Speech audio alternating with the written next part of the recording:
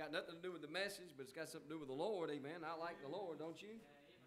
His goodness, and the songs have been sung today about His goodness. The good teaching about His goodness. Boy, there ain't nothing like our God. Nobody loves you like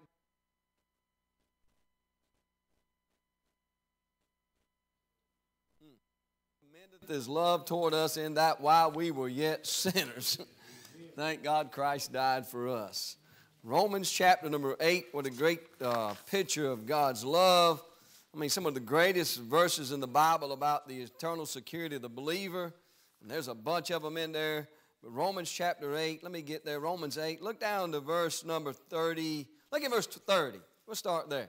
Romans 8:30. Anybody got it? Amen. What's the first word there? Moreover. Amen. Moreover. Whom He did predestinate, them He also called, and whom He called, them He also justified. Amen. Whom He justified, them He also glorified. Paul said in Romans chapter 8, verse 31, what shall we then say to these things? If God be for us, who can be against us? Amen. I'm glad God's for me. Amen. He said in verse 32, He that spared not His own Son, but delivered Him up for us all, how shall He not with Him also freely give us all things? Who shall lay anything to the charge of God's elect? It is God that justifieth.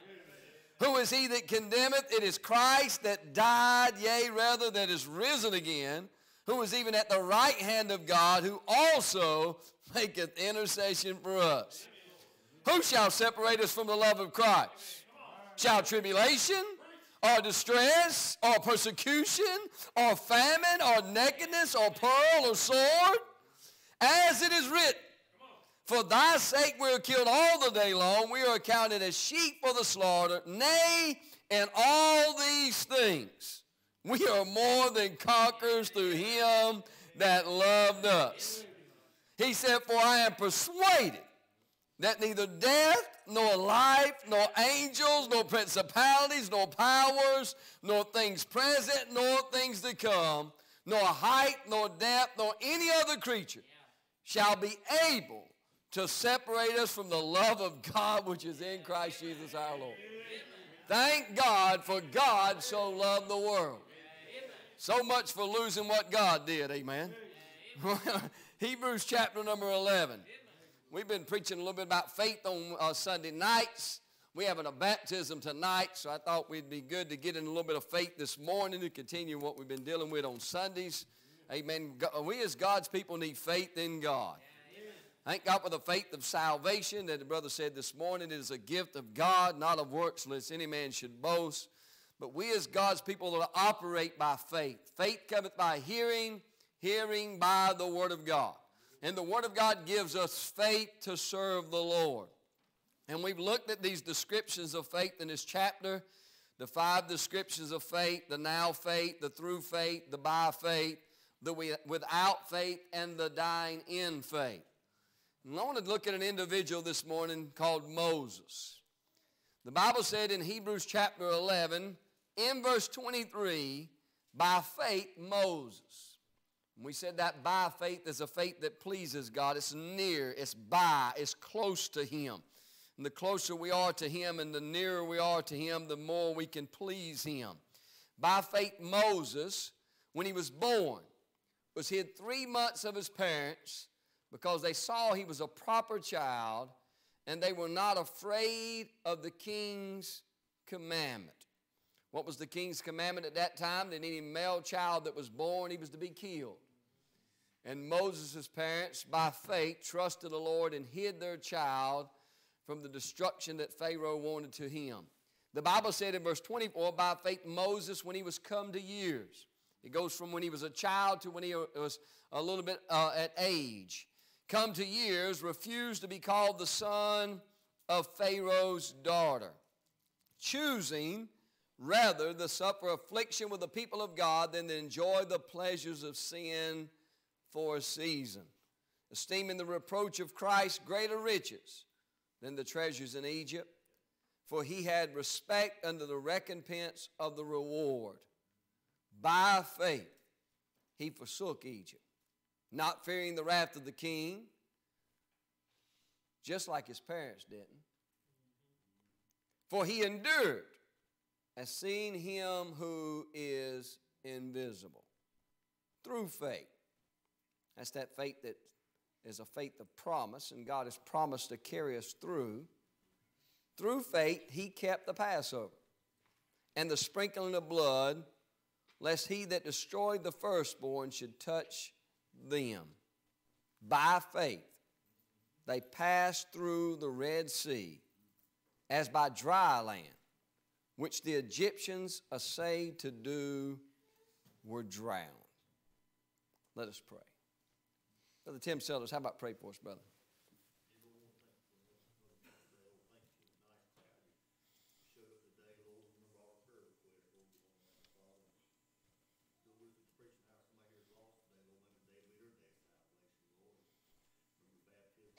Yes, God help us, Lord. Open the pew book. Amen. Moses is a very interesting individual in the Bible. When it speaks about the faith of Moses, the first of all I want you to see is in verse 23 is what I call perennial faith. It was the faith of his parents. You know, we need parents that have faith in God. That God can do the impossible, amen. It was perennial faith. By faith they were not afraid. Amen. The Bible said by faith Moses, when he was born, was hid 3 months of his parents because they saw he was a proper child and they were not afraid of the king's commandment. There's a lot of commandments that come by the world that will try to destroy our children, but we as God's children need to have faith in God for our children that God would do great things in their lives. There is the perennial faith of his parents, and God give us more parents with perennial faith. In verse 24, I see what I call personal faith. The perennial faith that was in his mother and father rolled over into personal faith in his own life. And if we as God's children and children of parents of our children would lay a foundation that can clearly be seen by our children. I know what happened to Moses and how he went down in that bulrush and Pharaoh's daughter took him in and had compassion to him and then laid him back into the lap of his own mother, which nursed him up to a certain age and was given back to Pharaoh's daughter. Hey, but that faith when they put him in that bulrush for God to do what needs to be done with this child. And sometimes we got to act the faith of God just to give our children to God. God, I don't know what's going to happen. I don't know what's going to hold tomorrow. I don't know if he'll make it far down the stream, but I'm going to get him into your hands and trust you to do what's best. Hey, we need some perennial faith for God to take care of our children. And in this case, it rolled into personal faith in his own life. And not always turns out that way. I know we have to train up our children the way they should go when they're older. They won't depart from them. That faith, that instilling that we put in them cannot lead them. God has promised that, amen. Whether they do something with it or not, it is their choice. But it would be good for us to put that kind of faith in their life that God have some type of seed to raise up in their soul to get a hold of their hearts. It led over the personal faith of Moses. In verse 25, by faith Moses, when he was come to years, he refused to be called the son of Pharaoh's daughter. The perennial faith of his parents that were not afraid of the king's commandment led the personal faith of Moses that gave him the right attitude, amen. And boy, we need an attitude adjustment sometimes. In the attitude of Moses, I see that he refused, in verse 24, to be called the son of Pharaoh's daughter. It was personal to him. He had to make a choice one day that, hey, it was either the treasures of Egypt or it was the way of God, and he chose the way of God. He refused the treasures of this old world, amen. And we need some children to come to years and say, I refuse to go the way of the world, amen. He had the right attitude. It caused a refusal in his life, which led to verse 25, a choice that was made in his life, choosing rather to suffer affliction with the people of God than to enjoy the pleasures of sin for a season. His personal faith had the right attitude. It refused the way of the world and it chose the way of God. Because verse 26, it esteemed the reproach of Christ greater riches than the treasures of Egypt. It's the right attitude that causes the refusal, that makes the right choice, that esteems the right things in his life. Amen. It went from perennial faith, the practical faith, amen, the personal faith, which what I say next is practical faith. this personal faith in his heart began to be practical in his life. Now, it's one thing to have parents that have faith. It's one thing in our lives to get some personal faith, but it's another thing to make that what's personal practical in our lives. There's some people that have personal faith. They have testimony of salvation, that God has saved them, that God has been good to them. But as far as practical, you're not seeing it much in their lives. Hey, when it came to Moses here, his parents laid a foundation. He received the right attitude. It was personal to him, but one day it became practical to him. It was not just an attitude of refusal and choosing and esteeming. It was something that led forth in steps in his life to step out and trust God to do right things. It led from an attitude to actions, amen. It's practical in his life. If you will, it's kind of like James says, practically speaking, amen. It's no longer a dead faith, but it is a living faith. I know where that lines up doctrinally in that situation, but I'm talking about practically in our lives. A lot of God's people, his faith is dead. It's just lying dormant, and we need some alive faith that produces action from our lives, amen. It's practical, amen. There was actions in his life. This personal faith becomes powerful faith when we act upon God's word. Amen. Look at the way it's described here. It was the faith of his parents that had that were not afraid of the king's commandment. It was the personal faith of his life that got the right attitude, and that right attitude caused a refusal, it caused a choice, and it caused an esteeming. These are attitudes of action, amen. Hey, it's a choice, it's esteem, and it's putting things in the right place. But it goes practical when you get to verse 25, when it says, verse 27, when it says, by faith he forsook. That's practical. It's one thing to make a choice. It's one thing to refuse, and it's another thing to esteem, but the Bible said he forsook. It was not just an attitude, now it is an action, amen. Hey, you can have the right attitude in your heart about God and the things of God, but there comes a time in your life where those attitudes means to be action in our life. He forsook Egypt. He just not one day said, hey, you know what? I esteem God's riches greater, and I make the choice for Christ, amen. And I really refuse the way of the world, but I'm going to take that refusal attitude, that choice that I'm making of esteeming Christ, and I'm going to leave Egypt. I'm going to leave Pharaoh's palace, and I'm going to trust God to do great things in my life. Probably here this morning we have people that have the right attitude. Thank God for the right attitude. Man, we need the right attitude. The attitude that Christ is better and the things of God are wiser, and making the right choice to serve the Lord will do better in your life. But when is that attitude going to become an action in your life where you reach forward, amen, and take a step and trust God to do great things with your life? It is practical faith. The personal becomes powerful, amen. He acted upon God's word. Look at the verse here, verse 27. By faith he forsook. That's an action. The Bible said in verse 28, through faith he kept the Passover. That's an action, amen. In verse 29, by faith they passed through the Red Sea. Here are the actions that are taking place. It's not only just personal, but now it's practical, amen. Hey, Moses had a faith that practiced what he believed, amen. He practiced what God laid on his heart, amen. But how can you practice your faith? Let me look at Moses this morning. Number one, I want you to see, when it comes to practical faith in your life, you got to keep the right focus. You got to have the right focus, amen. You know what's wrong with us? We're not focused. Amen. Our mind's here one day and there the next day, and I know how it works, and I know the mind is at enmity against God, and the flesh doesn't like the things of God, but there's something inside of us, and the new birth and the new man and the new creation of God that desires the heavenly things, and we got to put forth that thing that God has showed us in action in our life, but we've got to keep focus on what's before us, amen. Look in verse 27. How did he do it? By faith he forsook Egypt, not fearing the wrath of the king, for he endured as seeing him who is invisible. That's the focus. The focus is on the invisible, amen. You know what I see about him keeping focus? He believed what he could not see. That's faith, amen. I believe what I cannot see, amen. Hey, why? Because God has said it, amen. And if God has said it, it's going to come to pass. I believe this book. I never saw him die on the cross, but I believe he died, amen. I believe the unseen, the invisible, amen. And that's how Moses operated. He kept focus on the invisible, amen. He believed what he could not see. Amen. We must believe what God shows us in our lives. Look in Romans chapter number 1. We lose our focus because we don't believe what God has showed us. Somebody said, never doubt in the darkness what God has showed you in the light. Amen. Do you know what God will do? God will reveal things to you. And God will show you things. Hey, God will come to you and convict you about salvation, and God will save your soul. God will reveal truths in your life and direction in your life and things God would have you to do. Hey, but when it gets hard, it gets dark, we begin to doubt what we saw in the light.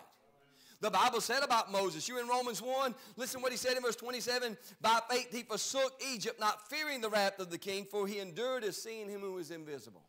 When Moses stepped out by faith and done what he did and slew that Egyptian, and the world, and he got to thinking that the Pharaoh's going to get knowledge of what he has done. Amen. I'm not saying it was right for him to kill the Egyptian. He was trying to take up for his people. It caused him to flee, amen, and run for his life. Hey, but he kept his focus on God. He believed the invisible, amen. He trusted God even though he couldn't see it, that God was going to use him one day to do great things for the Lord, amen. You got to trust God. Hey, God laid something on your heart. I'm going to use you one day. I'm going to use your life. I'm going to bless your family. I'm going to bless your marriage. I'm going to bless your testimony, amen. Don't lose your focus, amen. Hey, keep trusting what God showed you in the light. How many of God's people, amen, have made commitments to the Lord and laid things on an altar and said, God, this is what I do, and then all hell breaks loose. And the storms come, and Pharaoh's attacking, and the world's just chopping down at your neck, amen. And the flesh is rising up saying, you're not worthy, you can't do that, amen. And you begin to doubt, and the world's throwing it at you, and the devil's throwing it at you, and it's getting dark. You got to trust what God has showed you, amen. Don't lose focus on what God has laid before you, amen. Moses' faith that was personal is becoming practical, and it is practical because he kept his focus. Look in Romans chapter 1 and verse 17. For therein is the righteousness of God revealed from faith to faith. As it is written, the just shall live by what? We don't live by sight, we live by faith. You know what sight to do? The sight of this world, the visible, will sometime destroy the invisible visions that God has given us. Where God has laid things on us from the Word of God and spoken to our heart about things. You cannot lose focus on what God has given you. Look how he goes on to say in verse 18, speaking about that faith. For the wrath of God is revealed from heaven against all ungodliness and unrighteousness of men who hold the truth in unrighteousness. Isn't that clearly seen that God's wrath is on the wickedness of this world? You can see that. The Bible says in verse 19, because that which may be known of God is manifest in them, for God hath showed it unto them. You know what God will do? He'll show you. He'll speak to you. He'll reveal things out of the Word of God to you. And by the way, God will never reveal to you anything that's contrary to this book. If you say God has shown you something and it does not line up with the Word of God, it was not God that revealed it to you. It might have been your little fleshly motives. It might have been something from the devil or something the world's trying to push on you. Hey, everything God does will line up with his book. Amen. Hey, God will show it unto you. Look at in verse 20. He says, for the invisible things of him from the creation of the world are what? Clearly seen. What did he show us? Being understood by the things that are made, even his eternal power in Godhead, so that they are without excuse. You know what the world says? Is there a God? Creation testifies there's a God. It's visible. God has shown us that this thing did not come from an explosion. It didn't come from some monkey or some cell in some mud puddle. It come from Almighty God, and God has shown it to us by creation. Amen. There is a God. And you got to keep your focus on what God has shown you, amen. Because God will reveal his will to your life. Moses stepped forth, not fearing the wrath of the king. He had to keep focus on the invisible. And God had showed him something, and God was going to use him. You must believe what God shows you. You must keep your eyes on the eternal and not on the physical, amen. Look what the Bible says in 2 Corinthians chapter 4. You know what we do? We put our eyes on the temporal. It's all about this world. You know what happens when you lose your focus on the eternal and get it on the temporal? Temporal means it won't last. You know how a lot of God's people lose their focus? Because they get their eyes on the temporal. Well, what about today? What about now? What about what I'm facing? What about God? Faith is God, amen. And we lose our focus, amen, when we don't believe what God shows us and we get our eyes on the temporal instead of on the eternal. 2 Corinthians chapter 4, verse 16, the Bible says, for which cause we faint not. Though our outward man perish, yet the inward man is renewed day by day. For our light afflictions, which are but for a moment, worketh for us a far more exceeding and eternal weight of glory. How am I going to keep my focus? Verse 18, while we look not at things which are seen, but at things which are not seen. For the things which are seen are temporal, but the things which are not seen are eternal. He moved as seeing him who was invisible, amen. He believed what God showed him just as it was physically in his sight. Amen. Hey, when God reveals something to you, it's just as much as you could about touch it. Amen. But it's faith, amen. You can't touch it, amen. But I can believe what God said in that book, which is tangible to me, and it's real to me, and it's substance to my soul, and I can press forward for the Lord. You know what the devil's trying to do, amen, when it comes practical in your life? He wants you to lose your focus. Get your eyes on this world. Get your eyes on the glitter. Get your eyes on the glamour. No, we need to get our eyes on glory, on the will of God, on what God has shown us, and step forward for the Lord, amen. His personal faith has become practical. You've got to keep your focus. You know what focus is? A central point, a point of concentration. Focus. What is it on? There's so many distractions, aren't there? There's so much going out in this world to try to get our eyes off the Lord. It's about like Peter when he stepped out on the water to come to the Lord. When he kind of threw it out to the Lord and said, bid me come unto thee. Hey, you know, I don't really think there's nothing wrong with you kind of laying something for the Lord. Say, God, if it be your will, let me do it. When's the last time you ever made any suggestion to the Lord? Isaiah said, here I am, send me. That's a suggestion, amen. You think, well, I can't suggest nothing, Lord. I'm not fit for nothing. No, we're not fit for nothing in ourselves, but we're fit in him. It was Peter that said, hey, bid me come unto thee. He made the suggestion. You say, well, that's why he sunk. I believe not. Hey, man, I believe that a lot of those guys that were sitting in the boat, hey, man, they wished they went out there with him. Hey, but a lot of people rather sit in the boat instead of making a suggestion. I want to be with the Lord. I want to be close to him, amen. Hey, the problem was when he stepped out, he lost his focus, amen. It was the winds and the waves that distracted him away from the central point, which was Christ, amen. When he stepped out on the word of God, it was God that said, come unto me. He stepped out by faith on God's word, but he got his focus altered, amen, by the world, and he began to sink, amen. But when he focused back on the Lord, say, Lord, save me, God lifted him up and brought him back into the boat. When it comes to practical faith in our life, we got to keep the focus on the central point, and the central point is God and his will.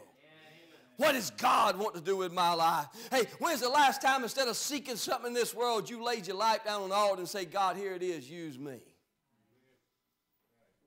It's practical. Amen. Moses had this personal faith, which caused him to choose and to endure and to make right decisions, but it became practical when he stepped out. He trusted the Lord. He believed what he could see, amen. Hey, what did he see? He could see faith in what God has showed him, just as it was real. You got to keep your focus. How do you do that? Look in Hebrews chapter 11. Look in chapter 12. You know the verse here. You must believe what God shows you. If you're going to be focused, you got to have your eyes on the eternal and not on the temporal, but you got to keep your eyes on Jesus. He leaves chapter 11 of the descriptions of great individuals of faith. And he says in verse 12, look at the first word, wherefore. We just seen all the descriptions of the great individuals. And you know God's still writing things down? The Bible says, wherefore seeing we also are compassed about with so great a cloud of witnesses. Do you know what? If you wanted to practically, we can read chapter 11 and we are witnesses to what they did. And God witnessed it, and others witnessed their faith. And you know what today? God is witnessing what we do, and others are witnessing what we do. The Bible said we're compassed about with so great a cloud of witnesses. Whether those are looking down from heaven or not, hey, you decide, amen. But somebody's watching our lives. Let us lay aside every weight that thing's holding you back, and the sin which does so easily beset you. beset us. You got a besetting sin. That thing that you struggle with often. Let us run with patience the race that is set before us. How do you do that? Looking unto Jesus. If you're going to overcome the besetting sins, if you're going to lay aside the weights, if you're going to run with patience, you got to keep your focus on the finish line, on the author and finisher of our faith, who for the joy that was set before him endured the cross, despising the shame, and thank God is set down at the right hand of the throne of God. You got to keep your focus on the Lord. Amen. There's so many distractions in this world and so many things that's trying to rock us from being practical in our lives. Our focus should be clear. It should be based on the canon of the Scriptures, and it should be centered on Christ. Amen. When it comes to the practical faith of Moses, look back in Hebrews 11, he kept his focus. Not only did he keep his focus, but number 2, in verse 28, he never got over his salvation. You say Moses wasn't saved like you and I. I said he never got over his salvation. Do you know the word salvation doesn't mean being born again in the church age?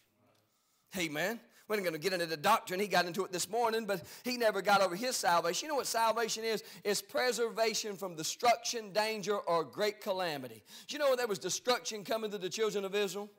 Hey, Pharaoh was breathing down their neck, wanted to destroy God's chosen people. Hey, but the salvation of the Lord showed up. And you know what, Moses? He never got over his salvation. Look in verse 28. The Bible says this. Through faith he kept the Passover and the sprinkling of blood, lest he that destroyed the firstborn should touch them. He never got over how God delivered him. Matter of fact, the children of Israel were to never get over the Passover. How God came by and miraculously delivered them from the destruction of Pharaoh's army. Look in Exodus chapter number 12. Exodus chapter 12. He never got over his salvation. Do you know what? If you're going to be practical in your life, you got to keep your focus, but you can't never get over your salvation. Hey, there's 6 individuals getting baptized tonight. Glory be to God. You know what I'd say to those 6 individuals? Never get over the fact that God saved your soul.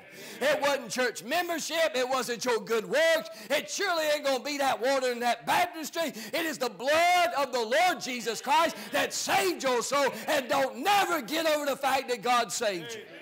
We as God's people should never get over the blessings of being a child of God, how God reached down in a horrible pit and pulled us up out of that pit, set our feet on a solid rock, and established our goings. Amen.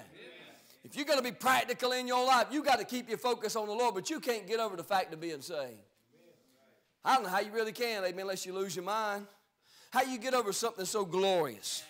How could they get over something so glorious that happened in their life? Look at here. Look in Exodus 12. Look in verse 3. Exodus 12:3. Look at this. Look at this great example. He says, speak ye unto all the congregation. This is Moses being commanded by the Lord what to tell the children of Israel. Over 400 years of bondage to Pharaoh and his people. God's came down there and he's used Moses to show all these plagues to Egypt, to try to get his people out. But it wasn't the frogs that got them out. It wasn't the lice that got them out. It wasn't the death of the cattle that got them out. It was the blood on the doorpost that got them out. Amen. Look in verse 3. Speaking to all the congregation of Israel, saying, in the 10th day of this month, they shall take of them every man a lamb. You see that? A lamb, according to the house of their father, a lamb for an house. Verse 4, and if the household be too little for the lamb. Pay attention to how the Holy Ghost does this thing. He said, you take a lamb, but if the house be little for the lamb, look what he says here, let him and his neighbor next unto his house take it according to the number of the souls. Every man according to the eating shall make your count for the lamb. But look in verse 5, your lamb. Amen. Hey, thank God Jesus Christ was a lamb. Thank God he was the lamb that taketh away the sins of the world. But thank God I can say tonight, this morning, he is my lamb. Amen. Hey, yes, he was a lamb for the world. He was the lamb of God which taketh away the sins of the world. But thank God he's my lamb. Amen. And if you're saved, he's your lamb. Amen.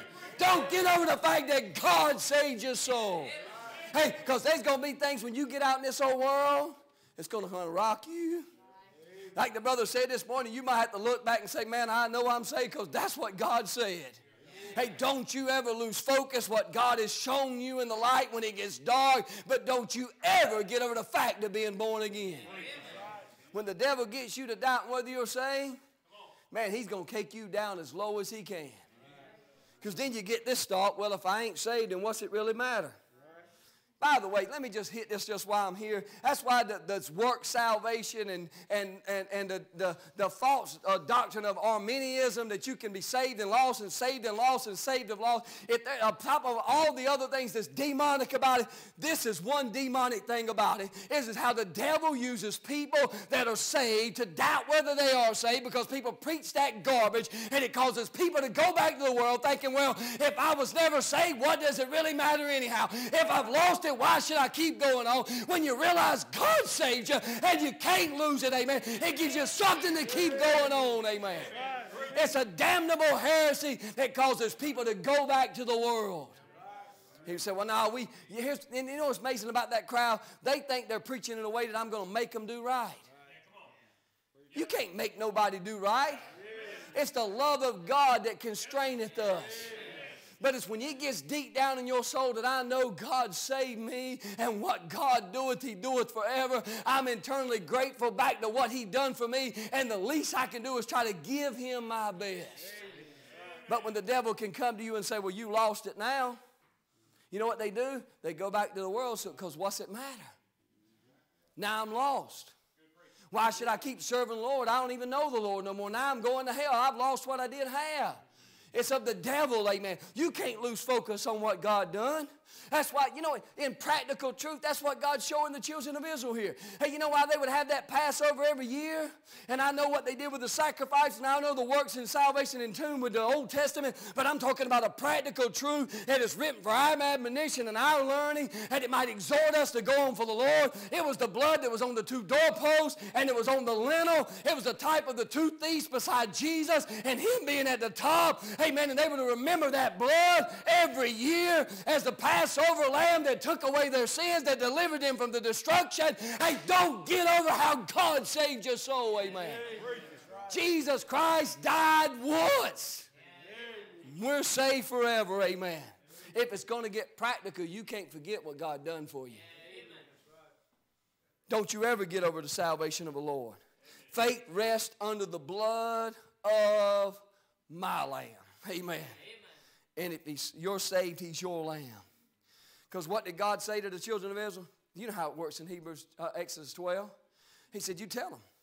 He said, you take that hyssop and you dip it in that blood of that lamb, which was a lamb, which became your lamb. And you take your blood of your lamb and you dip that blood in on that hyssop and you sprinkle it on those two lintel posts.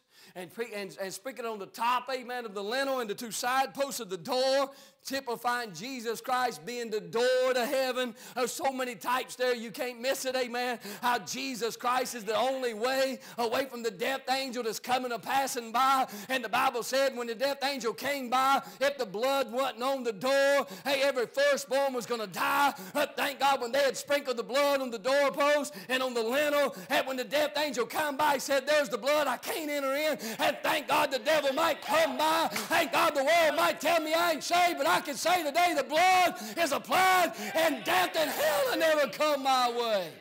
Don't get over the fact that God saved your soul. Hey, if you're not saved today, it's only going to be the blood that's going to save you.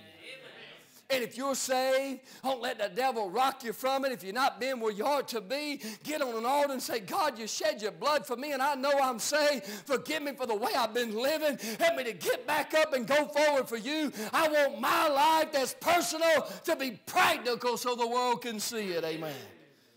How you do it, you got to keep your focus. You can't get over the fact that God's salvation for your soul. He said, look back in Hebrews. We can go on with Exodus 12. It's a great chapter there. Hebrews chapter 11. Hebrews 11.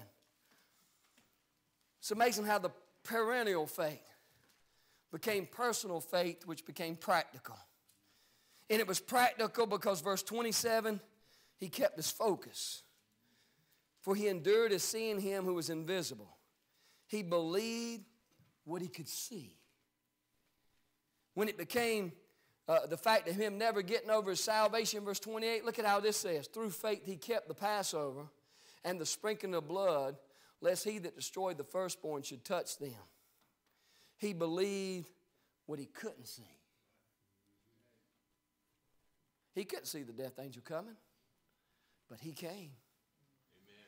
But he believed what he couldn't see. He moved by the vision of the invisible. He believed what he could see, but he believed what he couldn't see. And if you walk by faith, you got to put faith in what God has shown you, and you got to believe what you cannot see. Amen. You know what? I can't see the blood applied to my soul, but thank God I know it's there. Amen. I know. I am fully persuaded that God has saved my soul. It's his salvation. He kept his focus. He never got over his salvation. But number 3, I don't want you to miss this. When it comes to the practical faith of Moses, he kept going forward no matter how hard it got. Do you know what you can rest assured of? It ain't going to be easy. That's a lie of the devil to tell you this thing's going to be easy. Amen. You know what? Thank God for salvation. It is of the Lord. That's the easy part, man. God saved me. I didn't save myself. But if I'm going to be practical and live it for the Lord, yea, and all that will live God in Christ, Jesus shall suffer persecution. You got to keep your focus on the Lord. You can't get over your salvation, but you got to keep going when it gets hard. Well, what you going to do when your spouse don't like it? What you going to do when your children go wayward? What you going to do when your preacher don't treat you right? What you going to do when the Sunday school teacher says something you don't like? What you going to do when one of the brothers or sisters in the church will run their mouth about you? Hey, mama, what you going to do when one of them says something about your youngins? I mean, you hang around long enough, every one of these things is going to happen. Amen. Moses, you're going to go out there and trust the Lord? Yeah, I'm going to trust the Lord. What are you going to do when it gets hard, son? What are you going to do when you go out there and say, hey, God has called me to deliver you, and they say, who are you? And he steps out and slays an Egyptian and kind of gets some proof and let the world know he's on their, God's people know he's on their side. And they look at him and said, who are you? You going to tell me what to do when I know what you have done? Come on, bro. Come on. That's what they looked at him and said, hey, you going to tell us what to do and I seen you do that what ain't right?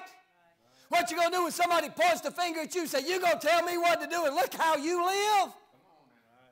You think it's going to get easy? You got to endure when it's hard, man. You got to believe what you can see. You got to believe what you can't see. But you got to believe what you think you saw. He believed what he couldn't believe he saw. I can't believe I saw that. Amen. Look in verse 29. By faith they passed through the Red Sea as by dry land, which the Egyptians shade to do would drown. He believed what he saw. He trusted the invisible. He believed what he couldn't see, but then he believed what he couldn't believe he saw. Amen. I mean, you step through the Red Sea and the water's up on both sides. I ain't sure I'm seeing this. You got to believe what you can't even believe you saw. You know what I'm talking about, amen? That's kind of like that old man over there about his son, amen, that's casting himself into fire and, amen, tormenting himself every day. And Lord, I believe, help thou mine unbelief. You got to believe what I can't believe I'm seeing, amen. You mean you can use me? You got to believe what you can't believe you saw. Look back in Exodus 14. Look at this. He kept going forward no matter how hard it got. Amen. It got hard. Man, it'll get hard. Amen. This thing ain't easy. Christianity ain't for wimps. Amen. You got to keep going. It's going to get rough. You say, preacher, it ain't rough to me. Well, you hold on. You hold on. It's real good right now when everybody loves your baby. I mean, how can you not love my grandson? Sweet and them cheeks and, man, just innocent. How can you not love that? But you get him out there and he bites somebody else's youngin' in the nursery, we got trouble. Your youngin' bit my youngin'. And then they ain't biting him and you're mad about them biting him. Now they biting their back. Backbiting.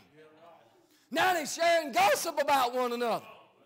You thought it was bad when they were biting in the nursery, man. You can't run with the footmen. What you going to do when the horsemen come? The footmen's in the nursery, man. The horsemen are out there in the teenage years. When the hormones are going crazy and everybody's acting like they lost their mind. And you trying to raise a teenager. What you going to do then? Well, I know what I'm going to do. We'll just go somewhere else. We'll go where, I don't care where you go. There's going to be trouble everywhere.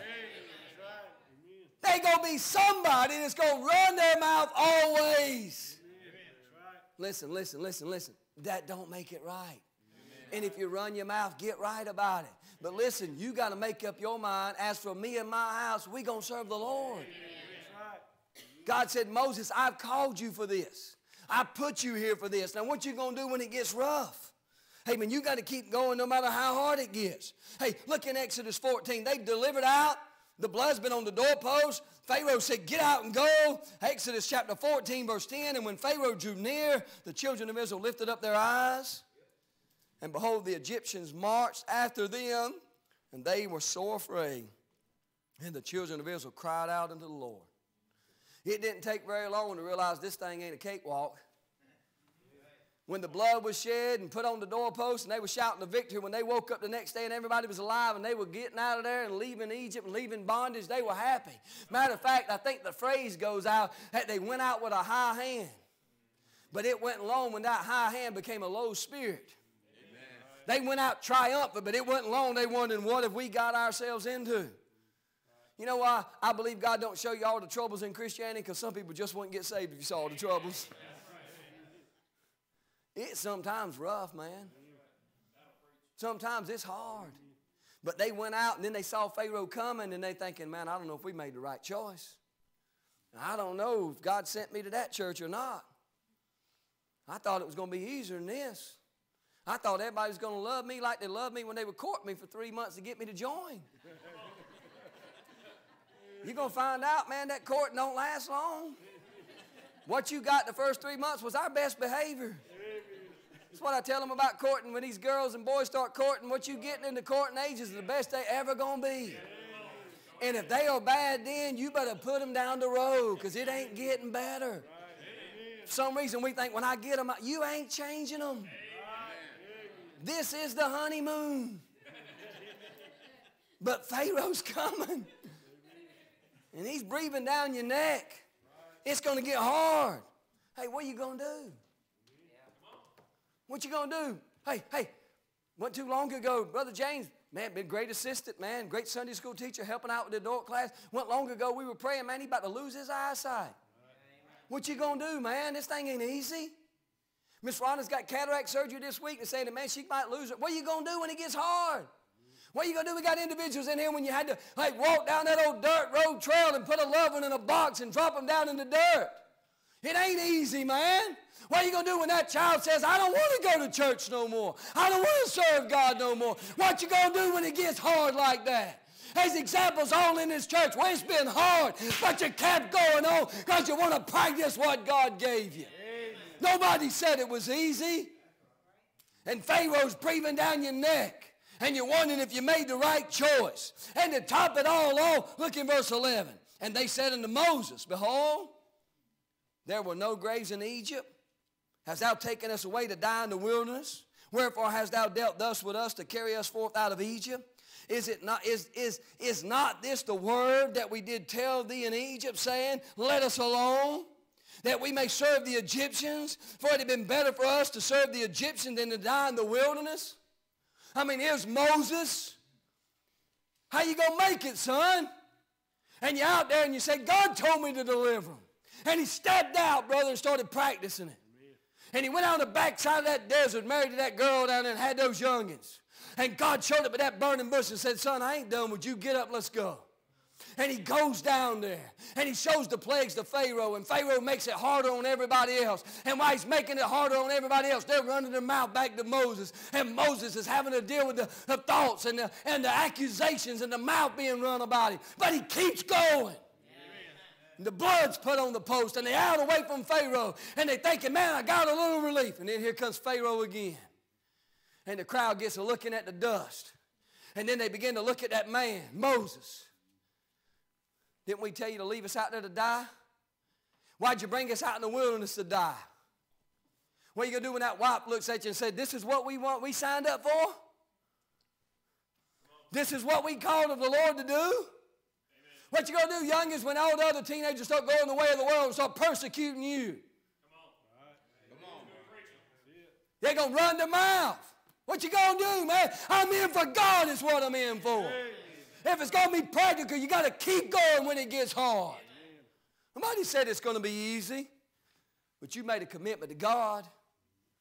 Don't you lose your focus. Don't you get over the fact that you're a child of God, and don't you quit no matter how hard it gets. You got to believe what you can't believe you're seeing. You might put yourself in Moses' shoes. He had to look twice, make sure that was a bush that was on fire that wasn't consumed. Am I seeing what I think I'm seeing? And then the Lord speaks to him, he shows him. And he goes down there and he starts giving those plagues down to Pharaoh, and the Egyptians do some of them, you know. You believe what I'm seeing? And then the crowd starts looking at him and saying, hey, man, now he's made us make brick without mortar, and look what you've done. You believe they treat me like this, and all I'm doing is trying to do what God told me to do? This is what I get for serving the Lord? Hell at the home, and hell with my youngest, and hell at the church. This is what I get for doing right?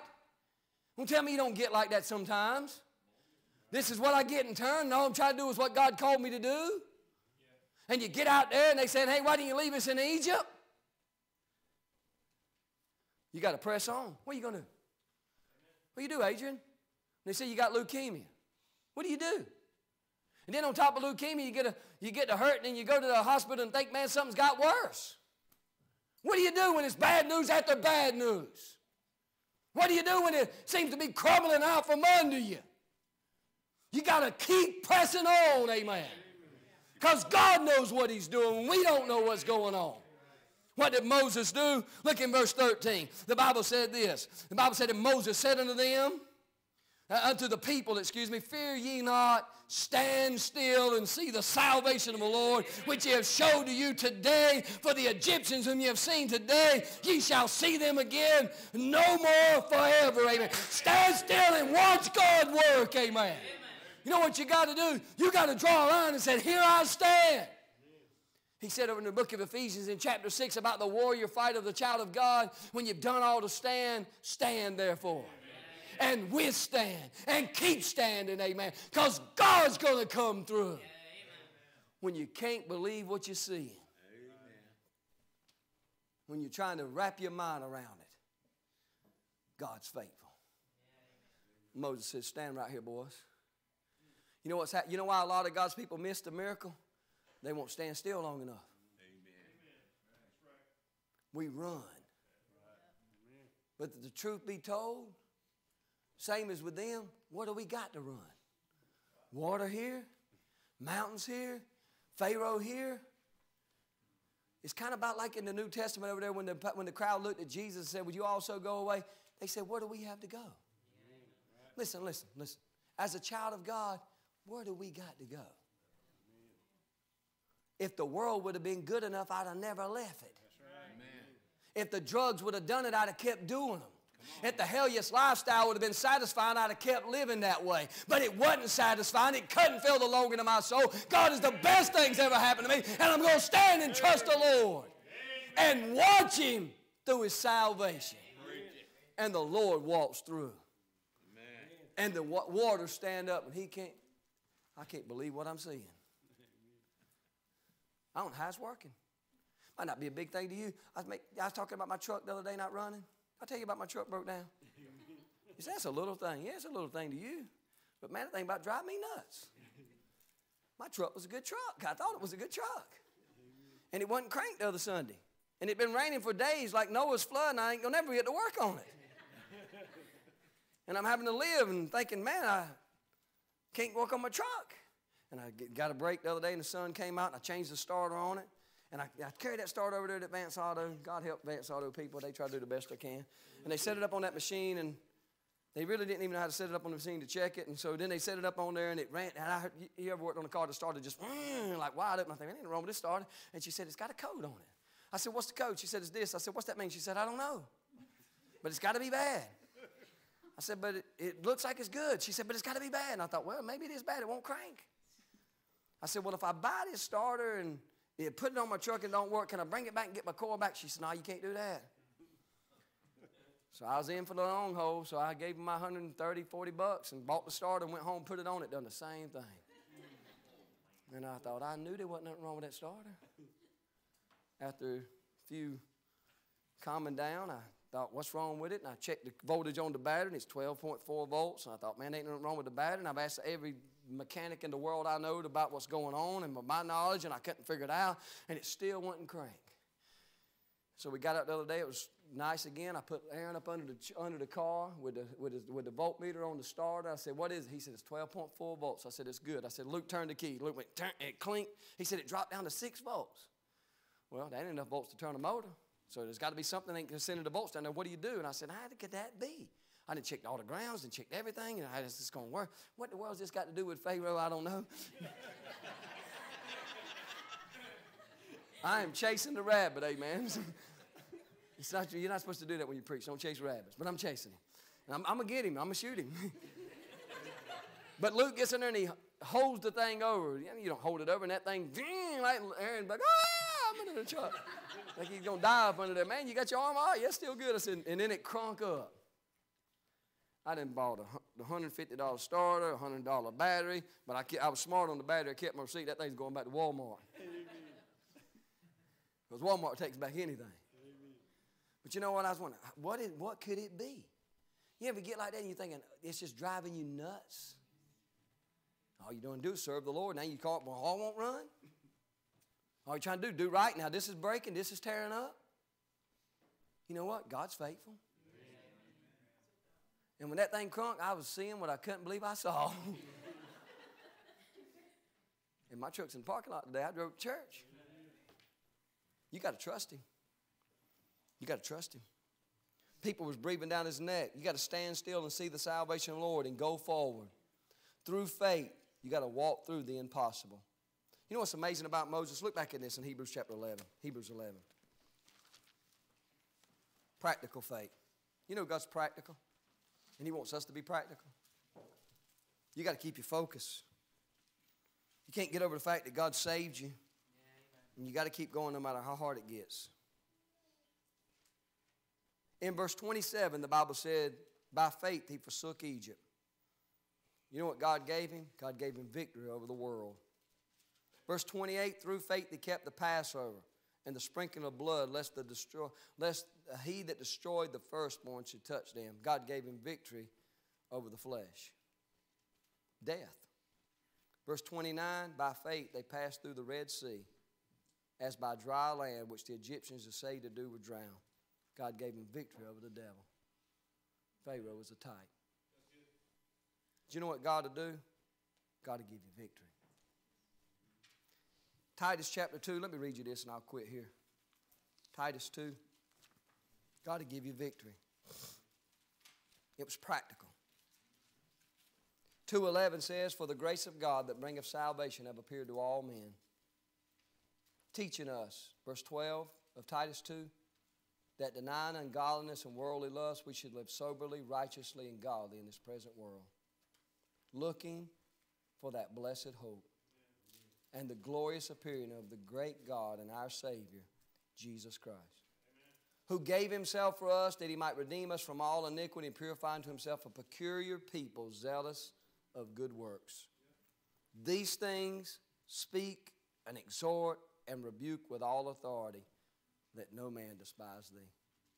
You know what God's looking for? Some people that had perennial faith in their life, that one day became personal to them, which led to it being practical in their lives. Just going to live for the Lord. Amen. Just by the grace of God, I'm going to keep my focus on him. I'm going to keep pressing on when I don't see a way. When it gets hard, I'm going to keep putting one foot in front of another.